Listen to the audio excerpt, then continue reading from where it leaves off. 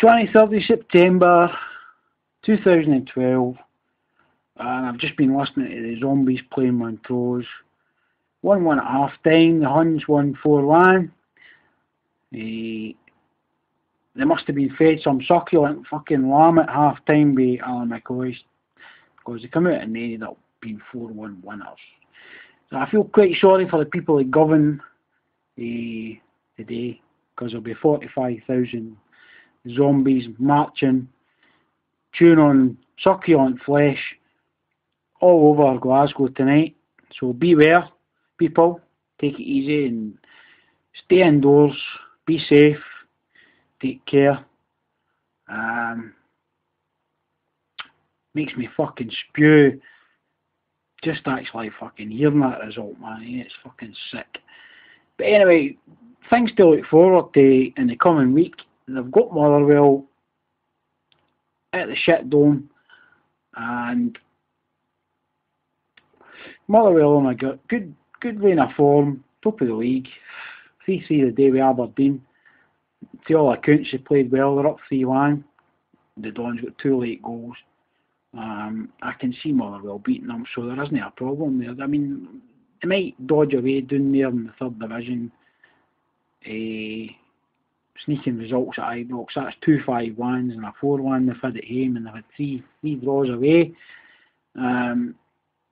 Obviously they're going to do well at the Piggery. They do about that. Big pitch. Only wee tight parks, they're not going to do so well, and I honestly don't believe that away form is going to serve them well unless they get the finger out. And with every passing game, you can see that okay at home they're getting the results eventually. Teams are tiring, but on the wee parks they're not going to get anything, and I can see them drawing and dropping points quite a lot. The bastards will probably sneak into the playoff positions, obviously, because there's a playoff down there. But the more pain the cunts have got, the better. Let's be honest. So, talking about things that have happened in the last few weeks, we've got the EBT case coming up soon in November. And just reading on the internet today about you and Fanny fucking Green with his fucking 10-year-old Orange Ranger strip. What a fanny, might I add. What a fanny. He has to pull a fucking strip for 10 years ago, cause it's Orange, playing up to the fucking masses, the hordes, the disease, the parasites. The man's a fucking imbecile. He's a charlatan. He's going to screw them over like all the ones have done in the past. Murray stuck around for a good 20 years. Passed it on to White, who made a right shambolic mess of it, and sent him into administration and liquidation. And this guy is a fucking clown, man. He's a clown.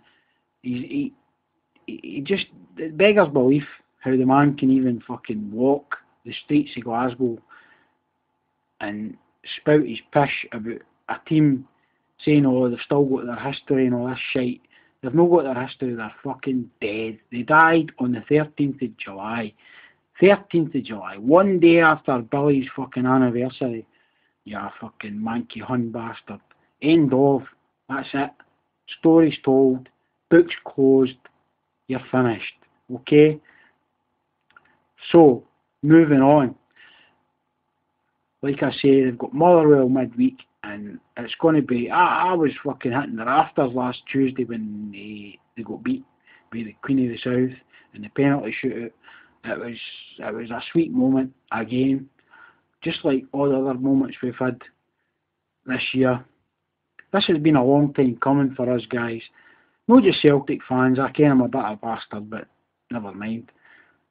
This is a sweet moment for all fans, decent fans of Scottish football, who've watched these fucking morons parade through the streets in July, parade and wreck Manchester when they went to the UEFA Cup final, and just shame this country. Scotland's a great nation. It is a great nation. There's no doubt about that.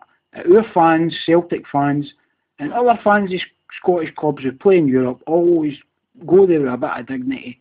They make friends, they drink, they have fun, and they get awards and stuff like that for UEFA, which we got back in the Seville run. But what the Rangers do, they go to Manchester and they fucking trash the place, man. They're the most disgusting institution and the most disgusting bunch of fucking fans that you could ever meet. There is no fans in this planet as bad as them.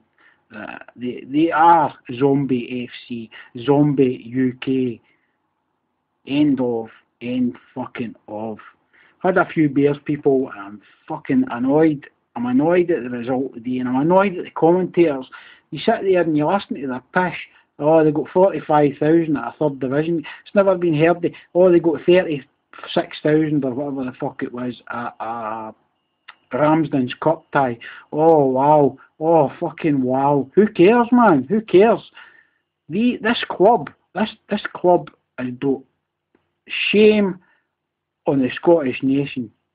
Brought shame on the Scottish nation, right? And you've got guys at the top of the table there in the SFA, Ogilvie, Doncaster, basically pandering to Mr. Green. He's every word. It is fucking unbelievable. Unfucking believable. It's just sickening, basically. The only solace us guys have got is the fact that they were demoted to the third division, and long may they fucking stay down there. I hope they stay down there for years.